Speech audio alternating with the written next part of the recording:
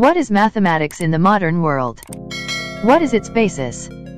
The offering of the mathematics in the modern world in tertiary curriculum is based from CHED Memorandum Order, CMO, number 20, series of 2013. What is this all about? CHED Memorandum Order, CMO, number 20, series of 2013 is also known as the General Education Curriculum, Holistic Understandings, Intellectual and Civic Competencies. This is the policy cover for the revised General Education Curriculum, GEC. What is this for? This offers greater flexibility than the previous curriculum. The passage of the K-12 law enables such flexibility by freeing the GEC from science, mathematics, English, Filipino, literature, humanities and social studies subjects that are more appropriately taught in senior high school.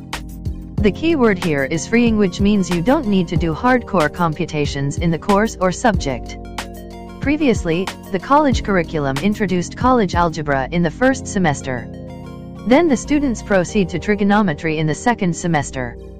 However, presently, instead of doing those maths which are fully introduced in the junior and senior high school, you will be introduced to mathematics in the modern world.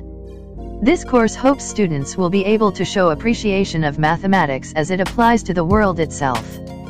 The crafting of the revised GEC started in 2012 and took almost a year of public consultations and public hearings before the CHED Commission and Bank, CEB, finally approved it in March 2013.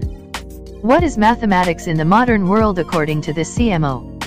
The course begins with an introduction to the nature of mathematics as an exploration of patterns in nature and the environment, and as an application of inductive and deductive reasoning. By exploring these topics, students are encouraged to go beyond the typical understanding of mathematics as merely a bunch of formulas, but as a source of aesthetics in patterns of nature, for example, and a rich language in itself, and of science, governed by logic and reasoning.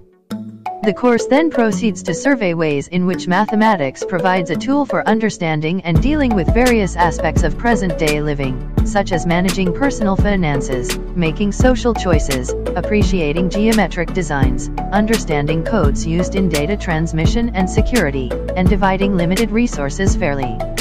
These aspects will provide opportunities for actually doing mathematics in a broad range of exercises that bring out the various dimensions of mathematics as a way of knowing and test the student's understanding and capacity.